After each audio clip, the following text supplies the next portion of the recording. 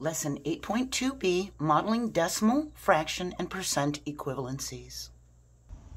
Using models, such as 10 by 10 grids, we can understand how decimal fractions and percents are related. If the amount is less than one whole, we only need one 10 by 10 grid. If the amount is greater than one whole, like a mixed number, we'll need more than one grid. Any decimal or percent can be written as a fraction with 100 as its denominator, and any fraction can be written as a decimal by dividing the numerator by the denominator. We'll see how to do that coming up. Any decimal can be written as a percent by multiplying it by 100 and inserting a percent symbol.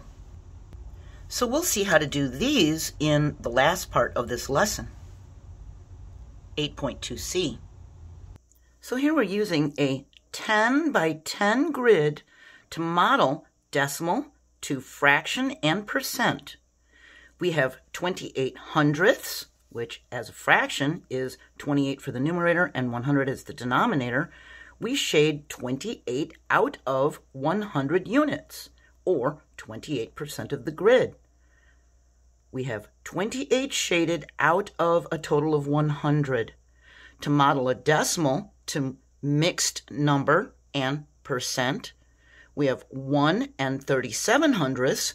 We shade one whole grid for the 1 and 37 out of 100 units of a second grid, or 137 units in all, as 137%.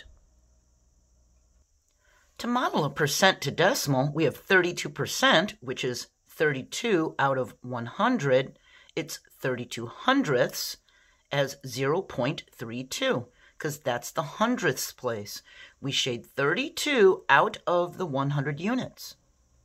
And to model percent to decimal for an amount that's more than 1, greater than 1, we have 125%.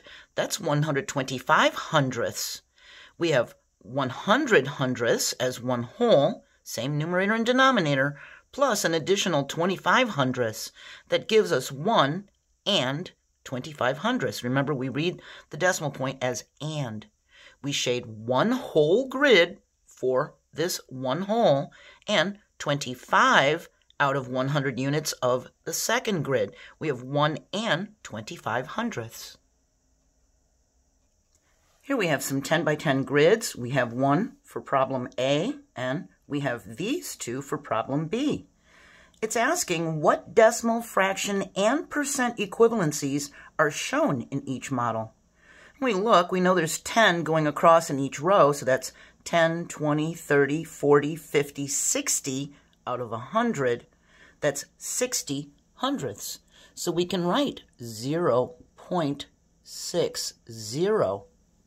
We also know that this 0 is unnecessary, isn't it, on the far right? We could also write this as 0.6 as 6/10, because we could say it's actually 6/10. The same amount of area is covered in the same size grid. It's just that this is broken into tenths and this is broken into hundredths. See? As a fraction, we have 60 out of 100, which is also equal to 6/10. Show you a quick little trick. We could divide the numerator by 10 and the denominator by 10 to get 6/10, but because this ends in a 0 and this ends in a 0, we could just erase these two zeros at the end and get 6/10. As a percent, we have 60 out of 100. We have 60% is shaded in. Now here, we've got one whole, and we've got 10, 20, 30, 40, 41, 42, 43, 44, 45. We have 1 and 45 hundredths. As a fraction, well, it's actually going to be a mixed number, isn't it? We could write it as a 1 and 45 hundredths. And We can simplify this if we divide by the numerator and denominator's greatest common factor. We could divide them each by 5, and we get 1 9/50. As a percent, we have 145 shaded in. That would be 145%.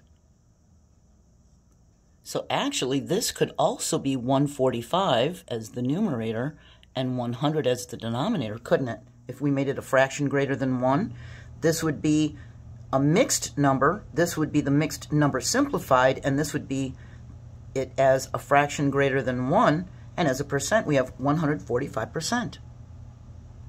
Remember to write all fractions in simplest form. We're finished with this lesson. We're going to move on to the last part of this lesson where we learn writing fractions as decimals and percents. I really hope you enjoy the rest of your day, and I hope you understood all this, and I hope you'll join me for next time. Bye.